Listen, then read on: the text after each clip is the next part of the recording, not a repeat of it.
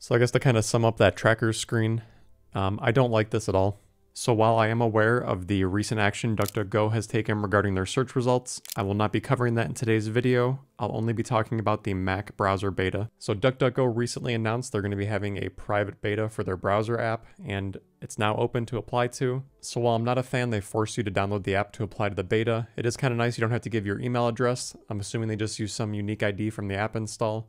But once you are accepted to the beta, you will see a screen like this with an invite code. So according to this, anyone can download the app, but if you don't have an invite code, then the only option is to quit the app. So let's put in our invite code. Let's hope this works, otherwise it'll be a very short video. Wonderful, that worked. Just a quick screen about how to send feedback. Let's get started. Fun little Flash animation. Well, it's probably not Flash, HTML5. Yes, I'm tired of being tracked. No, I will not be importing anything. It's not says our default browser. So as the title says, this is my first impression of the browser. I've never used it before or tested it. The most I've done is read some blog posts about it, but that's about it. And I gotta say, from a design perspective, as a person who appreciates a clean look to an app, this browser looks pretty good so far. So let's go to a website, see what this looks like. So I was going to be typing krebsonsecurity.com. DuckDuckGo autofilled that for me, which means they are sending data in the background to their search engine. I'm never a fan of this feature in browsers because that means they send whatever you type by default in the URL bar. So if you type something by mistake or something inappropriate you didn't mean to type, that means they have that on record. Well, technically DuckDuckGo doesn't because they don't keep logs, but I think you understand my point. So usually I disable this feature. By default, it's enabled in this browser. We'll check out the settings after and see what that looks like. So we heading over there. So we have the little shield they mentioned. If you hover over it, it turns green. Fancy. 0 trackers were blocked, so they didn't detect any trackers on this page. So we have the connection is secure. We have some details about the certificate on this website, krebsonsecurity.com, what data the public key has regarding encryption. So pretty simplified, which I think is good. Most people don't need all the details that some other browsers have. So I guess simplified is good. Let's go to a site that I'm assuming will have trackers. Oh, there we go. Okay, so who we blocked. If we click on this, had to adjust the screen so you could see what I'm clicking in the screen recording. So if we click on the who we blocked, we get a nice full list breakdown of everything that was blocked. So we can see that Warner Media was allowed. I'm assuming that's a first-party tracker since they say trackers owned by this site. It's a little odd. Honestly, not a fan that they actually allow any trackers whatsoever. Don't think they should. But we can see that 27 trackers were blocked on CNN.com. So a lot of browser add-ons, such as uBlock Origin, different things like that, that do block tracking services, they have lists similar to this that you just normally don't see in this kind of a layout. But I gotta say that as far as the layout goes and easy to understand, this is pretty slick looking. We have a breakdown of all the URLs that are blocked for one specific company, along with what they are. So we have the advertising URLs, analytics, and again, index exchange, just all analytics, no advertising. So as far as the interface goes on this, I really like the display. I'm not a fan of this part. Just because it's owned by them doesn't mean I want to allow it. Maybe we'll see something in the settings that lets us block that later. So by default, the fact it's blocking trackers and advertisers, I do like that. The fact that it did allow one owned by the website, not a fan of that part, but again, we'll see if that's in the settings in a moment. Other than that, I don't really see much going on. There's not many other buttons. Again, it's a very clean interface, which also means pretty straightforward and simple. We have the new tab button. Okay, so on the new tab, we do get a little summary of a breakdown of what was blocked. So CNN.com, 41 tracking attempts blocked. Krebs on security, as we saw, nothing was there. So on here we have the star icon to add it to our favorites, and we also have the little fire icon to burn history and site data. So let's just give that a try. Single click, no confirmation. Fun little animation, I'm a fan of animations. We also have the little fire icon in the top right hand corner. I'm assuming that should do the same thing except for all data in the browser. Let's go ahead and click that, leave no trace. So this reminds me of the screen in Chrome or Firefox when you go to clear your data. You get an option. Looks like all data. Usually in Chrome and Firefox you get a time frame also, but in this one it looks like you can set it to current window, tab, or everything. See the details. So again, we only have the one site. We already burned the data for CNN.com, so it's only going to clear it for Krebs.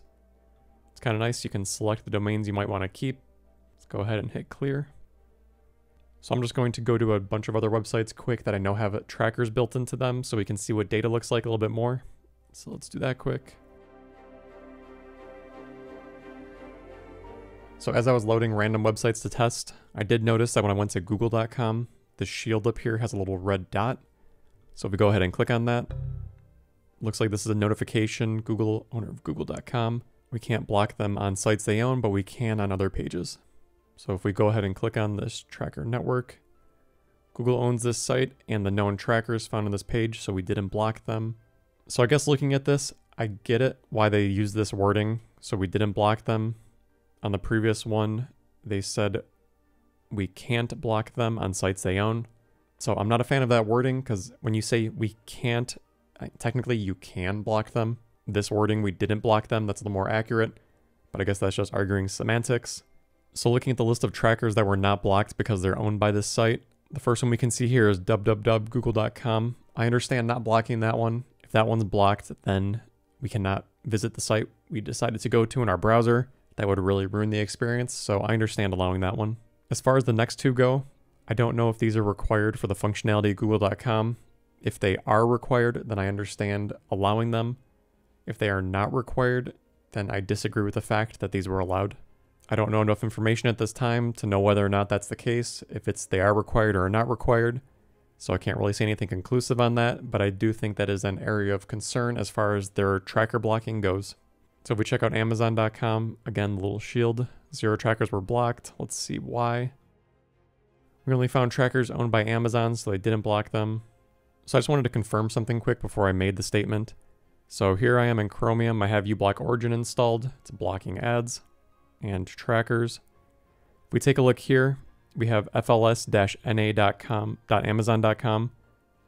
This was blocked. And if we go take a look at DuckDuckGo, we have that same domain here, fls-na.amazon.com. I know it says Amazon owns this site and the known trackers, so we didn't block them. I don't understand why. Maybe there's some legality behind it. Actually, I don't even really know. I would just be speculating if I said why they didn't block it. But we can clearly see here, fls-na is not integral to the functionality of amazon.com. So if they really wanted to, they could block that. They're just not for some reason. I don't like this at all. If you're telling me that you know their trackers and you're just allowing them because it's a first-party tracker, which means it's the domain we're visiting owns them, I don't think that makes them okay. So as far as browsing sites go, I don't think there's much more to see, so let's check out these settings. So DuckDuckGo is not our default browser. We have the appearance settings, address bar, show full website address. I do like that setting, so that's something I usually enable in my browser so you can see the full URL. We have show autocomplete suggestions. As I mentioned in the beginning of the video, I don't like this feature. When that's enabled, that means every keystroke on your keyboard, that data is being sent to the search engine you have configured in the background. I like to make sure that I'm only sending data after I hit enter on my keyboard and not as I type. Let's go to privacy. So the first one we see here, ask to fireproof websites when signing in. So fireproof, again, if you click the little fire icon, it gets rid of all data related to that site or in your browser. So if you fireproof it after signing in, that means that when you click that icon, you'll still be signed in even after clicking it. Otherwise, your cookies will be erased and you'll have to log into that site again. Cookie consent pop-ups, let DuckDuckGo manage cookie consent pop-ups. That's a very interesting feature. So I've never actually seen this option before or heard about it. Perhaps other browsers have it. I don't think they do. But if this actually works as it says, then that's pretty handy, I gotta say. So the last option here, Global Privacy Control, GPC. Looks like that in addition to blocking trackers, they can also ask websites to restrict selling or sharing your data with other companies. So I don't really know how I feel about this feature. If you ever heard of the do not track header that other browsers used to support in the past, I think it's all but dead at this point. It was kind of a gimmick and it never really worked as expected. To me, this is kind of sounding a bit similar. Maybe I'm wrong, I don't know. But usually when you ask a company to not sell your data, how's it going, Facebook? They usually don't care much and they'll sell whatever they can to make a buck. Yeah, that's about all I can say about that one. So something I'm not seeing here in privacy is the option to block first-party trackers, as we saw on Amazon.com earlier, that they didn't block because they were owned by them. I was hoping that would be a setting in here, and maybe by default it was disabled, but I'm not seeing it, so that's kind of concerning. We have autofill. This looks pretty standard, boilerplate for what other browsers support. And this setting is just where to save files. About version 0.23.0. So this is about 100 versions behind Firefox and Chromium. So as you can see, settings are pretty minimal, especially compared to Firefox or Chromium. I do think that is a positive in one aspect for the everyday user who doesn't want to customize their browser much and just wants some tracking protection out of the box. As we can see, we just started using it. We're blocking trackers. We have a good information screen, especially when trying to see what was blocked. I think that can be beneficial to raise awareness for a lot of everyday users. So I do have some concerns based off my first impression of the browser. The first one being that while it's nice, the settings are very simplified. I also see that as a very big downside for some users, myself included. Other browsers, as I mentioned, Firefox and Chromium have a lot more settings available to you. And here, we're just very restricted on what we can change. Even the fact we can't change the default search engine, we're locked in with DuckDuckGo. And while I get it's their browser, other browsers such as Chrome and Firefox allow you to change the search engine. That seems like a very basic feature to me. Again, this is a beta browser, so perhaps that'll be included in future releases. And then my second and probably most major concern is the fact they're not blocking first-party trackers. Like we saw with Amazon.com, they're allowing them because they're owned by this site. As we saw in the quick test, uBlock Origin was blocking fls-na.amazon.com and the site was loading perfectly fine. So I was hoping to see a setting in the settings to block first-party trackers. That is not available as we saw. So maybe that'll be something they allow in the future. But since extensions and add-ons are not supported, I can't even install a third-party ad blocker to block these trackers.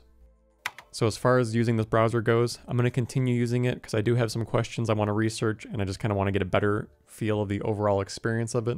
I will give them the benefit of the doubt. This is a beta release, which means that things change. If this was a final release, I'd have a lot more comments to make. But if something's in beta, they're still making changes and it's not a full-fledged release that they're giving out to everyone. So we'll see how that goes and what happens with future updates.